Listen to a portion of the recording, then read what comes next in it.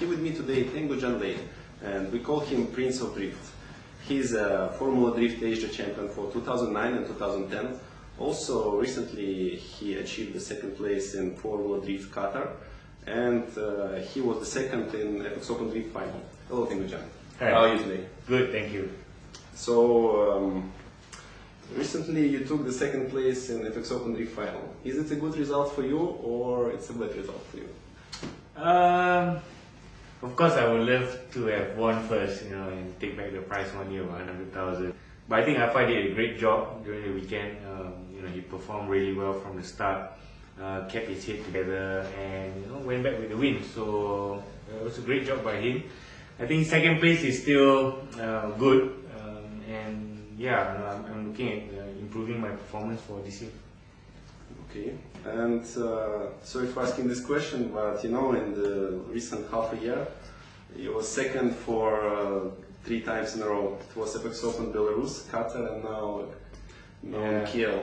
So, what are you going to improve to reach and become a champion finally? Yeah. Because we're waiting for this, It's like what everybody says, right? Second place is the first of the losers. But again, you can't win everything, and I think we've had our fair share of problems mechanically and whatever else. But I think we're doing a lot of upgrades to the car. Not major changes, just setup changes. We did quite a major change before Formula Drift Malaysia that actually took down the performance of the vehicle. We understand it pretty much better now, and it improved for FXOpen. We know what we need to do to bring it up to specs again, and I think we should be good for this year.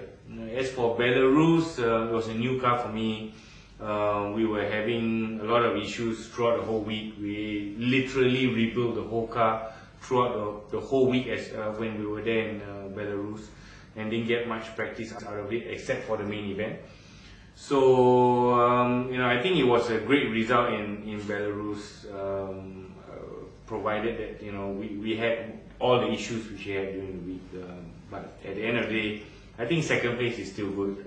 We tried our best in every event which we went to, and the key is learning from your mistakes. So we understand, we are trying to improve ourselves for this year.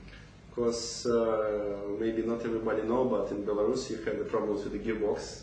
It was running without second gear, yeah?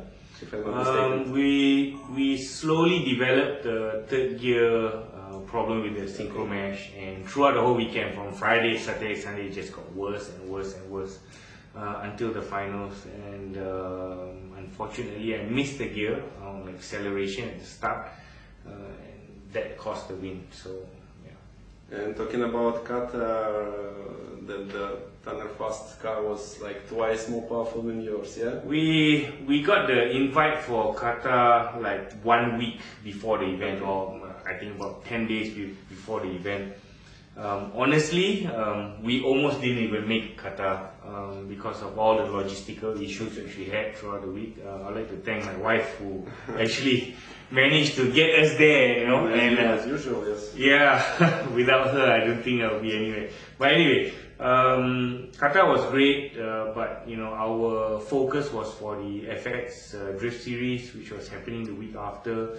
So what we did was we brought our second car, which is actually our practice car for the Qatar event, and the whole idea was just to go out and have fun, have some practice together with the best in Formula Drift USA, and come back and compete in the FX round. And the second place was a bonus. I was really happy with it. Tanner's car was super fast throughout the whole weekend, and just happy to be there, and finishing second was great. But we remember your top 4 with Asbo. It was amazing. I think it will be in YouTube, the top views. Yeah, Asbo is great. He had big angles, good entry speeds, and I knew to be able to try and keep up with him, or even try and beat him, was to go flat out, and I was like flat out all the way. And it's great to drive with drivers like that, at that standard, where you're not holding anything back, you're not worried about where he's going on the track, and you can just drive your heart out. and you are confident that you'll be able to, everyone will drive at the pace which they did. Djan, during the competition we had a few nervous moments, especially the top 16, your first run, you had 3 one more times. Yes. What happened? We've got a really good car going. We've done a lot of setup work in the past 2 years. We've got a lot of speed, it's got a lot of angle, a lot of traction. But there's one thing which we couldn't seem to sort out since is basically trying to keep up with the slower cars. And honestly, for whichever competition, whether it's Formula Drift or FXOpen series, best 32, best 16 has always been my weakest point. It's because of the difference of speed. So in the best 16 for FXdrift, I was trying so hard to slow down, but every time you slow down, you're almost at a standstill, and by the time we get on an accelerator, we're actually faster than the car in front. It was pretty ridiculous. I was trying to pace myself, on the third one more time. On the chase run, I kind of left a really huge gap and still caught up to him by the second corner, which I think, it's just out of mind. But anyway, we're trying to make changes now. We understand what the level is between the 32 and to about top 8. Because by the time, every time, whatever competition is, by the time we reach top 8, we've got a good car, and the competition gets, very close to the level which we are driving at. And so we've come up with